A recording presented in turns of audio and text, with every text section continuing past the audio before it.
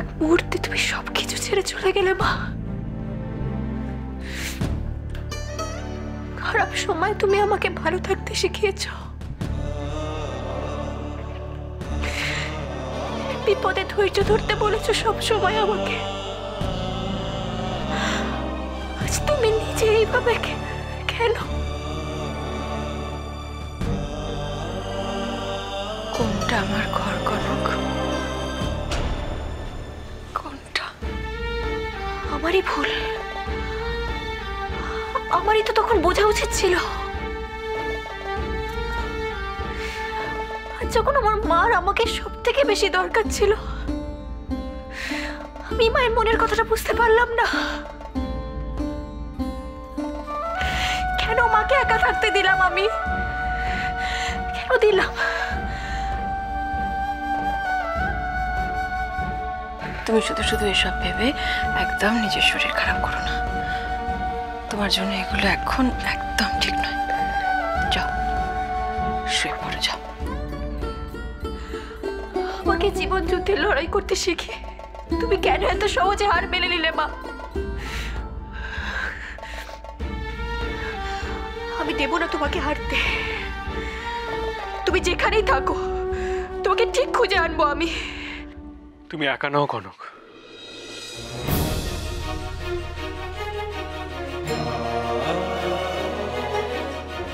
আমি আছি তোমার সাথে।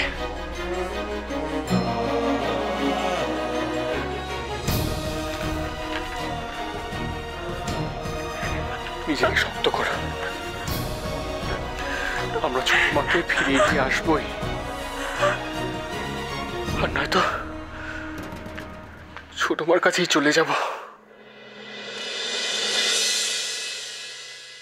তোমাদের আয়াটা কিন্তু বেশ বুদ্ধিমতী। যে দেখেছে আমি এখানে চলে এসেছি আমি কেটে পড়েছি। এতে তো বুদ্ধির কি দেখলে তুমি? কি বলছো তুমি? একজন আয়া, বাচ্চাটা বড় হয়ে গেছে, মানে কি কাজ ছিল ওর? তোমাদের ভালো মানুষের সুযোগ নিয়ে পড়েছিল এখানে। এখন যেই দেখেছে সেই সুযোগটা আর পাবে না, আমি চলে গেছে। এটা বুদ্ধির পরিচয় নয়। তাছাড়া এখানে থেকেই বা কি করতো? ওদের মাই যখন রয়েছে এখানে। তুমি এত কি ভাবছো? আসলে ওই মহিলা অলিশাত্মকে ছোট্ট থেকে কোলে পিঠে করে মানুষ করেছে, তো তাই ভাবছি। মানুষ করেছে আয়া, বাচ্চা মানুষ করেছে তো কি হয়েছে? মূল্য ধরে দেওয়া হয়েছে তো, ভালো টাকা পেয়েছে। কি আশ্চর্য, এত ভাবছো কেন তুমি? সংসারে অনেকদিন ধরে কেউ থাকলে তার প্রতি একটা মায়া পড়ে যাওয়া তো স্বাভাবিক। আর তাছাড়া আমরা একসাথে। কি কি কি সব বলছো তুমি? মায়া একসাথে? শোনো, একটা কথা বোঝো, বাড়িতে কাজের লোক আসবে যাবে, এটা নিয়ে তোমার তো ভাবার দরকার নেই। আমার কথাটা ভালো করে শোনো। তুমি আমার কথা শোনো বিদিশা, একটা কথা ভুলে যেও না, এই মহিলাই কিন্তু তোমার এই সংসারটাকে এতদিন বাঁচিয়ে রেখেছিল। আর বাবা, আপদ বিদয় হয়েছে, বাঁচা গেছে। এবারে আমার ঘর কন্যা, আমাকে বুঝে নিতে হবে। এতে নতুন করে বোঝার কি আছে জেঠুমণি? আমি তো বললাম আমি ছোট মাকে খুঁজতে যাচ্ছি। যদি খুঁজে পাই তো ভালো, না হলে আমি এ বাড়িতে ফিরবো না। না না সাত্বিক, শোন, এরকম ছেলে মানুষই করিস না। আমার কথাটা শোন, মাথা ঠান্ডা করে একটু ভাব। দেখ, ইন্দিরা চলে গেছে বলে আমরা কেউ ভালো নেই। তারপর তোরা যদি সব চলে যাস তাহলে বাড়িটা কে সামলাবে? সেটা আমি জানি না, তবে এটা আমি জানি যে তোমরা যদি চুপ করে না থাকতে তাহলে ছোট মাকে এভাবে বাড়ি ছেড়ে চলে যেতে হতো না। তোমরা কেন চুপ করেছিলে তার কারণ আমি জানি না, আর এখন জানতেও চাই না। তবে এটা আগেও বলেছি আর আবার বলছি, ছোট ভাই আমার কাছে সব, আর চিরকাল তাই থাকবে। আর যেখানে ছোট মার কোনো জায়গা নেই সেখানে আমিও থাকতে চাই না। আমি এটা তোমাদের প্রমিস করছি যে ছোট মাকে যদি নিয়ে ফিরতে পারি তাহলে আমি এ বাড়িতে ফিরবো। ও আসবে না, ছোট এ বাড়িতে আর ফিরবে না। আর আমার মনে হয় সেটাই ঠিক। তুমি এসব কি বলছো বড় মা? ঠিকই তো বলছি। ও অনেক ভেবে চিন্তে এই সিদ্ধান্তে এসেছে। কি করতে ফিরবে ওই বাড়িতে? প্রতিনিয়ত অপমানিত হওয়া ছাড়া ওর কপালে জুটবেটা কি?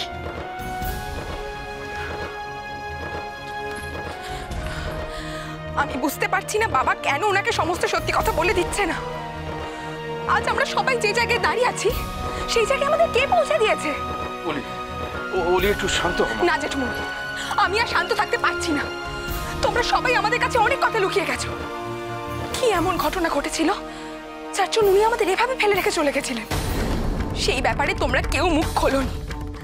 আর আজ আজ ছোট মাকে লাঞ্ছনা সহ্য করে বাড়ি ছেড়ে চলে যেতে হলো, আর সেই ব্যাপারেও তোমরা কেউ কোনো কথা বলছো না। বলি তুই তুই পুরো ব্যাপারটা জানিস না? আমি জানতেও চাই না। আমি শুধু জানি আমি ছোট মাকে ছাড়া থাকতে পারবো না। তাই যদি দরকার পড়ে আমি ওনাকে সমস্ত সত্যি কথা বলে দেবো। অলি, অলিরা কোথায় যাচ্ছ অলি?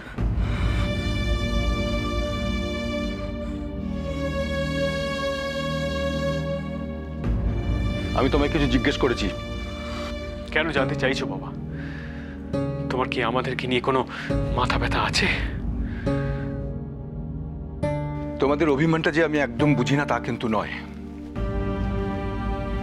কিন্তু যেটা সত্যি সেটা তো মেনে নিতেই হবে। তোমরা কথা বলো, আমি আসছি। তোরা কথা বল।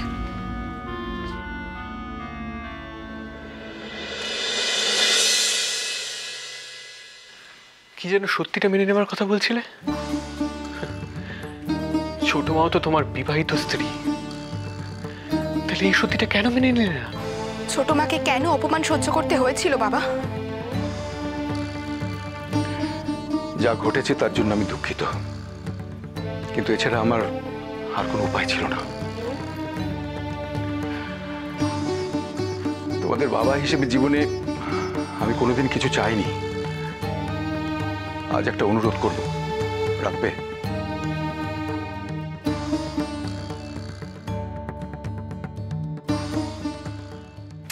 আর এসবের কি দরকার শ্রী? ভাল লাগছে না আমার।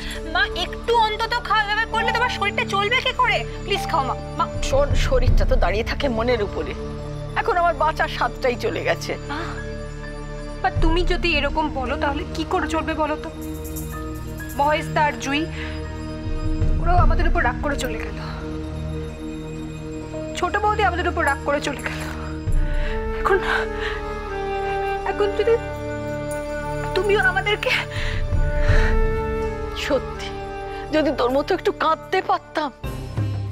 এখন একটা বুকের মধ্যে যেন পাথর চেপে বসে আছে। আচ্ছা বিদিশা কি পারতো না ইন্দুকে একটুখানি মানিয়ে নিতে? তাহলে আজ হয়তো ইন্দুকে এইভাবে... এসব কথা ভেবে আর কি হবে রাঙামা? যা হওয়ার সেটা তো হয়েই গেছে।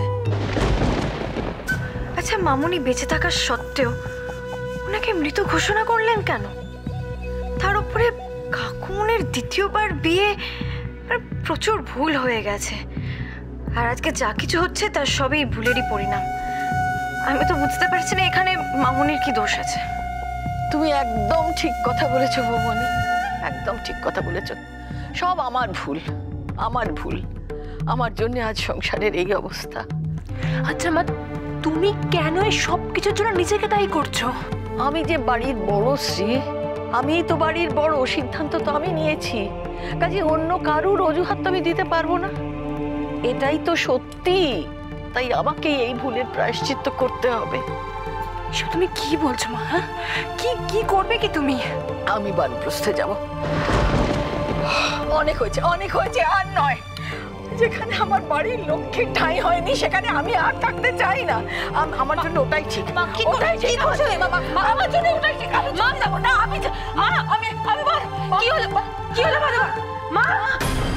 কি হলো তোমার? মা, বৌমনি, ও মা।